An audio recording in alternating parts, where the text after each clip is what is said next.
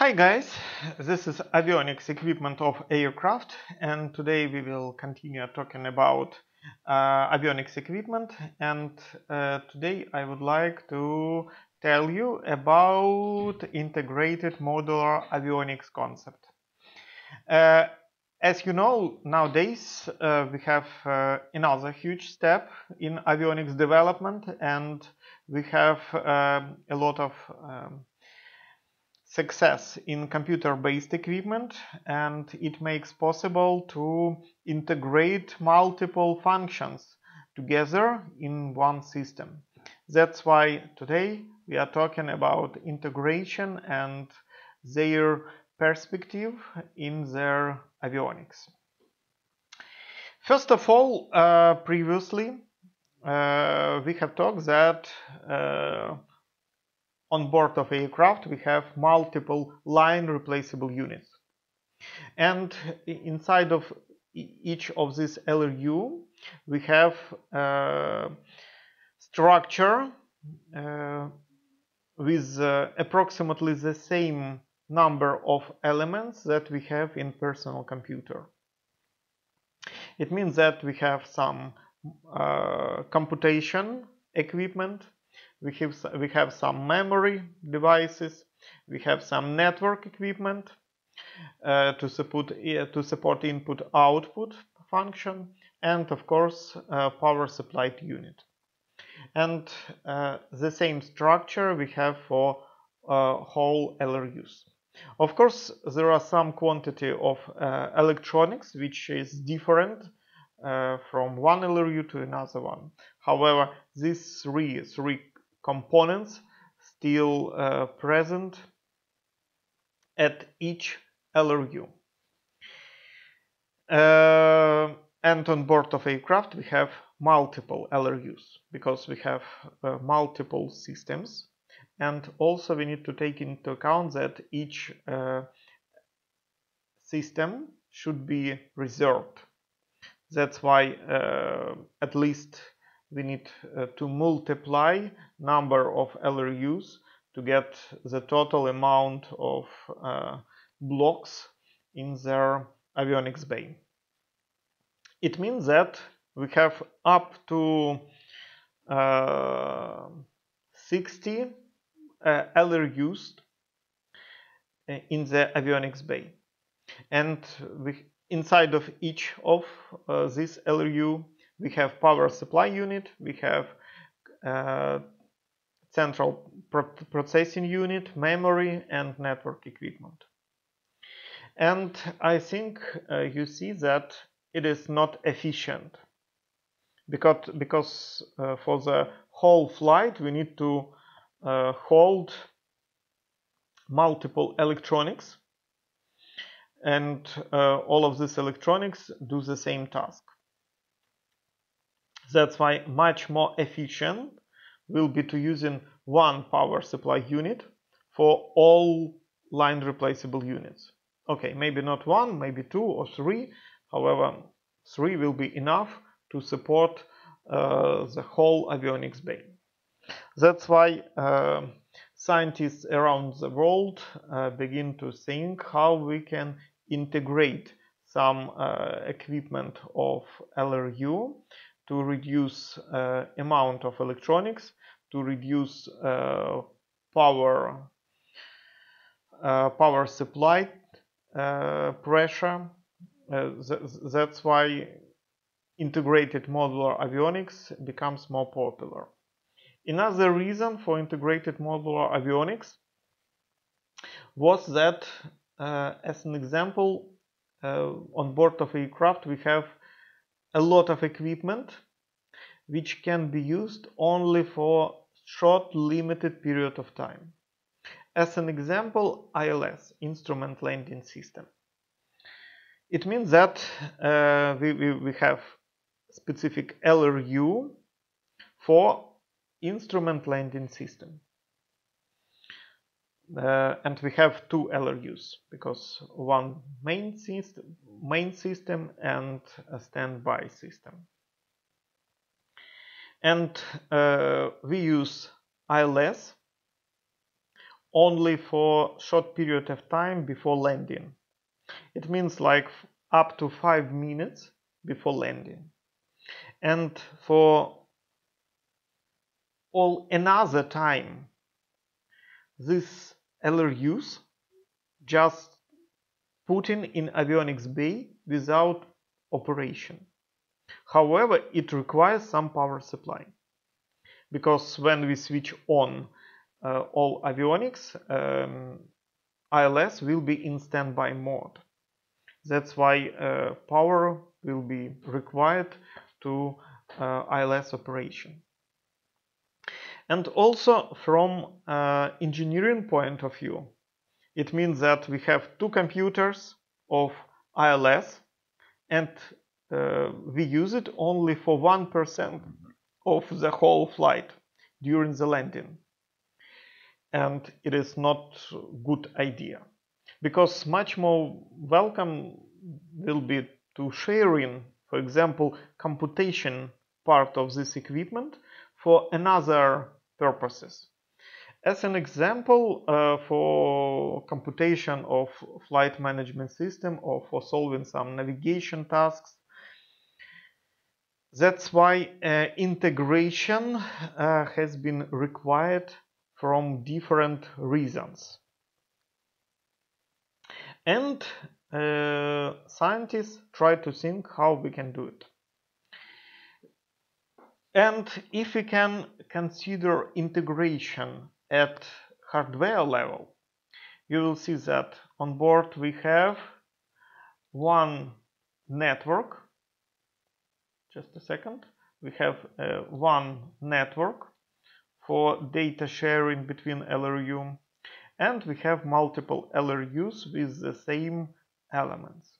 Thus, we can identify identical elements in each LRU and then try to move it out from LRU and connect LRU with these shared resources with specific like interconnection. Thus, we can move out these elements which are present in each LRU, then locate it in avionics bay, and use some another type of LRU to hold this equipment. It will be great to reach this idea. And scientists try to think how they can play with this integration, and also due to usage software inside of each LRU. Also much more welcome will be to use like one supercomputer on board of aircraft to count absolutely everything. That's why it is one of the goal of integration. Try to move everything to their software level, and then applying one or two supercomputers on board to run different algorithms inside of these supercomputers. However, in current stage, we cannot do that for all equipment of modern heavy aircraft. For small aircraft, it is, and there are plenty of integrated systems for civil, small general airplanes. However, for heavy airplanes, it was invented another approach, which was called Integrated Modular Avionics.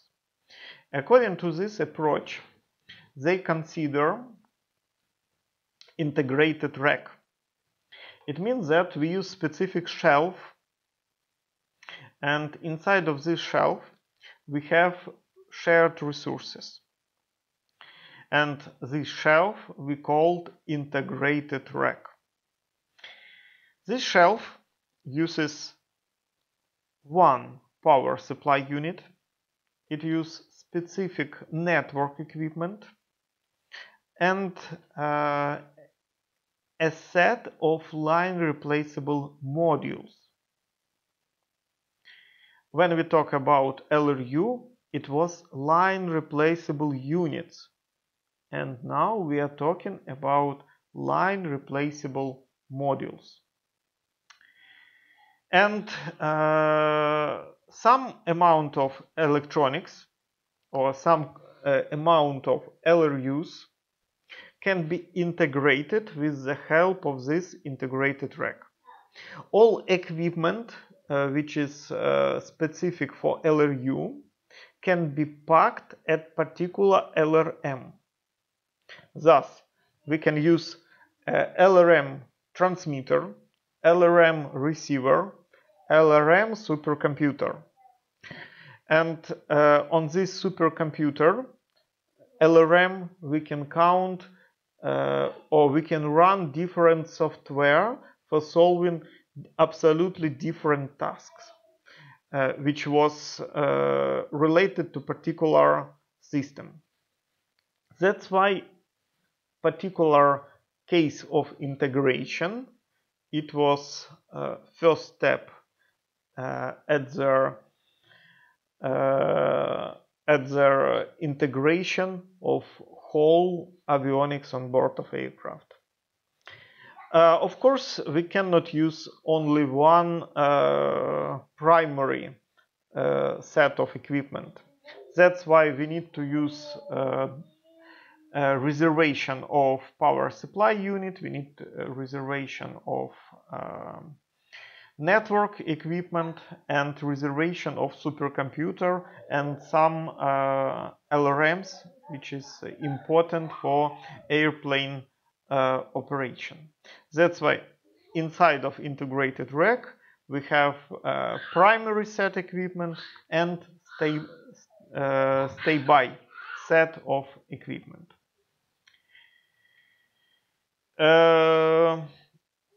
Integrated Modular Avionics, or in short IMA,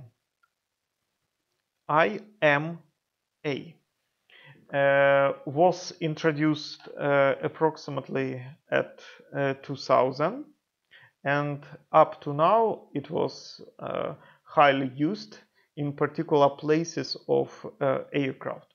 And here you can see particular results of implementation on board of Boeing or Airbus. ARINC have to provide some standardization of this type of equipment, and they develop a set of standards, ARINC 900. Thus, ARINC 900 is oriented into integrated modular avionics. And the main disadvantage of this integration, it is unique of integration, because an equipment, many equipment on board is not universal, and it is developed as special for particular type of airplane. For example, hydraulic controller or electrical system or electronic flight instrument system or some other particular LRUs which is perform particular task on board of particular airplane. That's why this LRU is not universal. And only those LRUs we can integrate in integrated modular avionics. Because in this case, this set of modules will not be universal as well. That's why IMA much more expensive, because there is no market as we have for LRU. LRU has market for different types of airplanes. Okay, if you talk about some navigation, communication, and surveillance equipment, it means that anyone can produce it, and anyone can propose it in the market for different manufacturers and different airlines. In integrated modular avionics, we need to integrate systems particular for particular type of aircraft. Thus, it became not universal.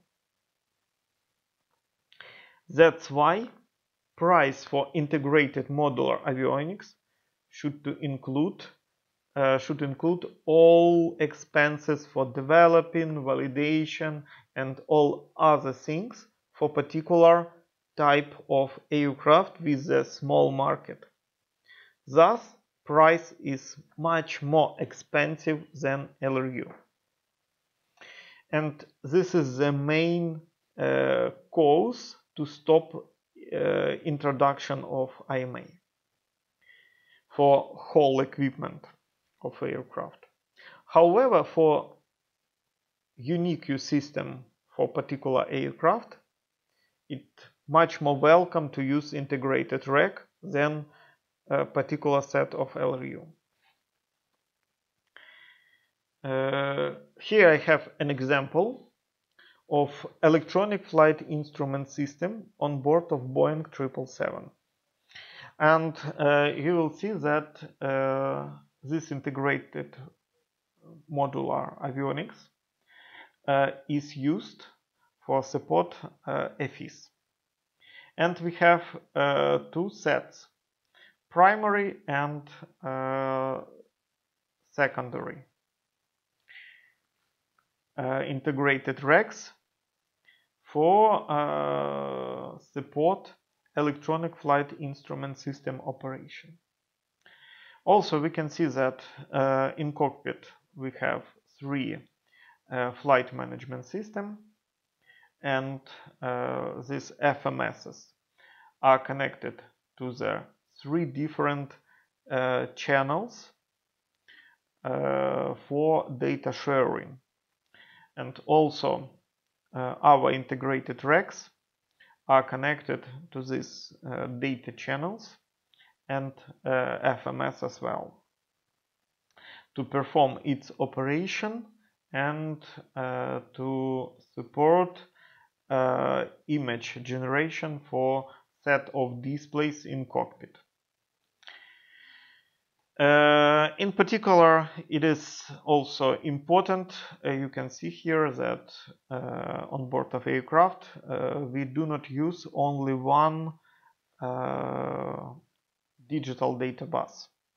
We use two, three, or even more data channels for data transferring. Also, Boeing 777 support flight-by-wire concept. Thus,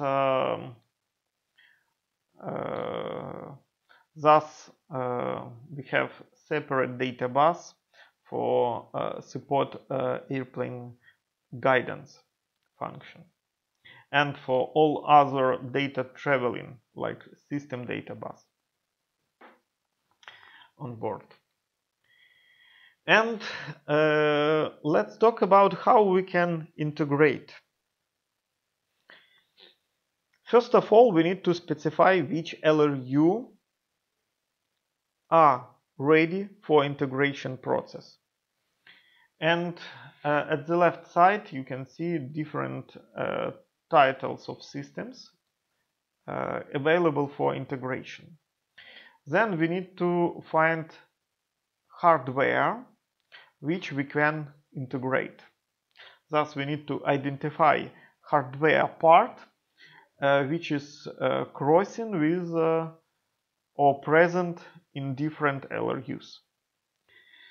Then we can do the same for software level, because each LRU it is a personal computer, and each LRU run particular software to support function of particular system. That's why at software level we need to think how we can use classes and functions to be available for multiple software, which we can run simultaneously in one PC. Thus, we need to integrate at hardware level and integrate at the software level. And during that, we will reduce size, we will reduce weight, we will reduce power consumption. At the same time, we increase performance, we increase complexity, improve reliability of system, because final system will include less elements, and system is reliable if we use less elements, because in reliability analysis each component of system has probability of fault. Thus, if you use less elements, it means final system reliability will be less. And of course, it will increase cost, because IMA is strongly desired for particular aircraft type. If it is, we do not have market, and we need to sell only one system in comparison with LRU concept, where we can sold like 100 systems. Thus, all prices should be packed inside of one system. That's why integrated rack much more expensive than the same amount of LRUs. And this is the main cause to stop integration of all equipment on board.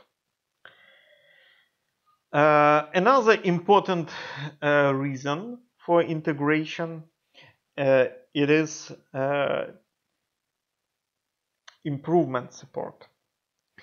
If we can integrate everything, and if we can use supercomputer to process all function of all systems on board, it means that we can easily reconfigure system.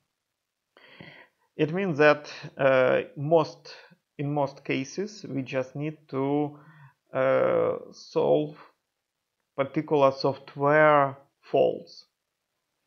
Thus, all improvement can be easily done at the software level. Thus, IMA has multiple advantages. However, price for final equipment it is the main disadvantage of IMA realization in real life. If we can compare LRU and LRM, because LRU it is unit and LRM it is a part of integrated rack.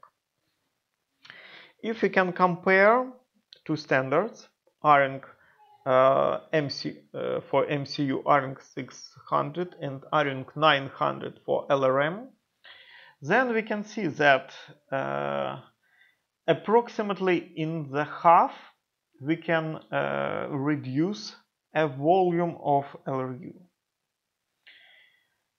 We can reduce weight approximately in 30% and power consumption in 16%, and reliability will be improved in 20%.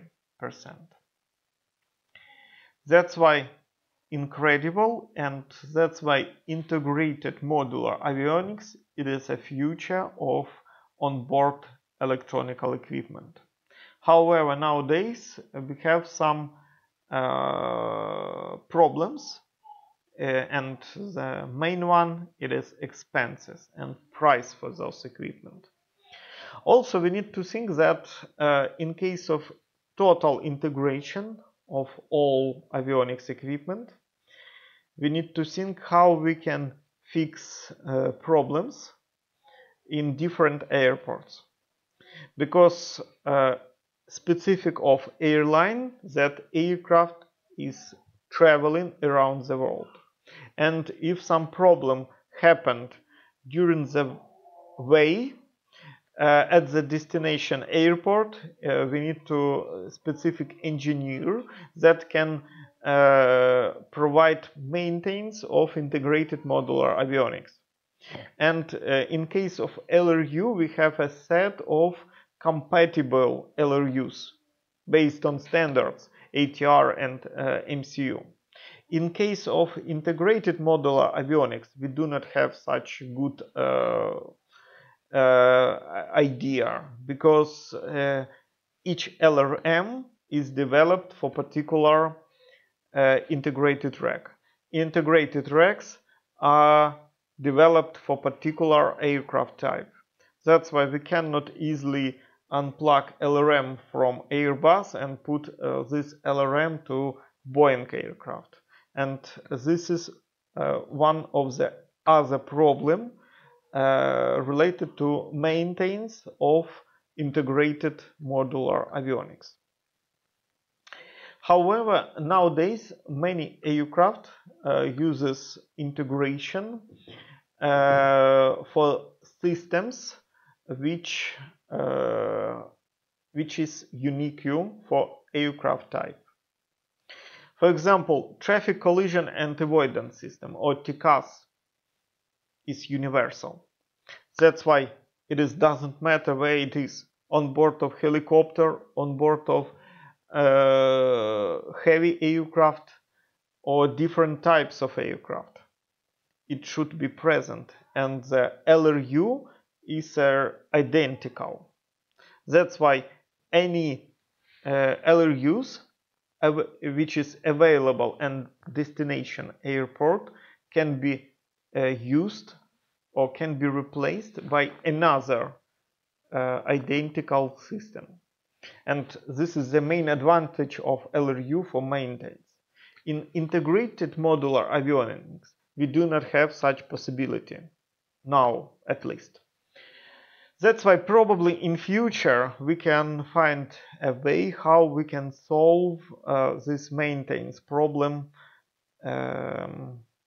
for avionics equipment, and integrated modular avionics will be done for any systems on board. Thus, nowadays we have some mixed structure.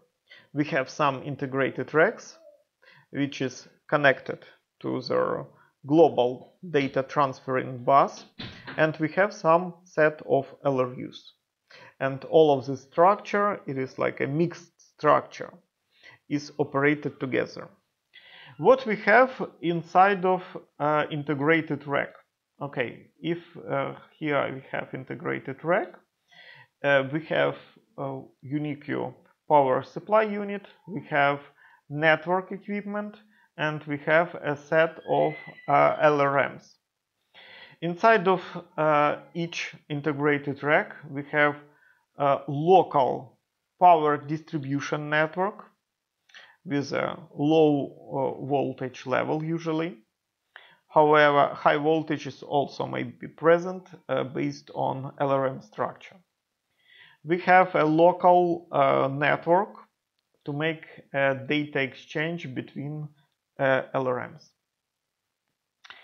It means also that local networks is very welcome, because most systems which perform approximately the same tasks required identical data. That's why usage a local network helps to improve performance of total system, because most data required for integrated modular avionics for integrated rack are transferred via local data bus, and do not use global data bus. However, each LRM can use access via local network and some multiplexing equipment to get access to the global digital data bus, and then via this data bus can ask any parameter inside of other integrated rack. That's why it is a great idea which can increase performance of network equipment available on board. At the same case, we can use specific integrated racks which called signal data concentrators. And as well we can connect particular LRUs to this global data bus, as well as particular sensors. Signal data concentrator, it is another type of integrated rack. However, it used to process raw data from sensors. It means we have integrated rack, and for this integrated rack we connect multiple sensors on board of aircraft, and LRM inside it is like analog to digital converters and some processors to process all the input data and to form like a table of parameters. And then this table will be shared with all other resources on board. Thus, signal data concentrator, it is also like one of the approaches for sharing the data. And the main idea of integrated modular avionics, try to integrate every system inside of one integrated rack. Thus, the idea of integration in future, the goal is to have only one primary integrated rack and one standby integrated rack. Thus, we've got two integrated racks. We have a global database bus to connect all other equipment as sensors outside of the system, and the displays to control all systems on board. Thus, it is the main idea of the whole integration on board of aircraft. Thus, I would like also to say you that integrated modular avionics, it is a future. However, nowadays only few aircraft has particular components which is integrated.